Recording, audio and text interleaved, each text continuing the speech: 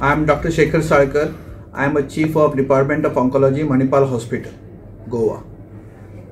This month, October month, is considered as a pink month. That means full October month we celebrate to cause awareness among the ladies among the breast cancer. Breast cancer is number one cancer in Goa, and not only in Goa but also all over the world and India also. First, number one cancer in Goa, we have 25% of the total cancer load is on breast cancer, including male and female. That means we have total 100 patients of cancer, we see 25 will be just breast cancer. So you can imagine the amount of almost 250 new patients of young ladies will come with the cancer every year, fresh patients. Now the crux is early diagnosis.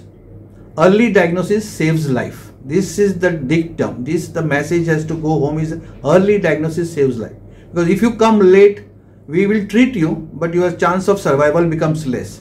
So if you come on stage 1 and 2, unless you come, we cannot diagnose. There are better facilities available today, sonography, mammography, MRI, so many things are available. So if you come early, we can save life of yours, almost normal, 95 to 98% survival. Second thing is you will spend less money because stage 1 and 2 is fully covered under DDSY if you take treatment in the general ward. You don't have to spend more than 10,000 to 20,000 in full treatment. And the third thing is that you can save your organ. That means the breast can be saved. The days of removing full breast is gone.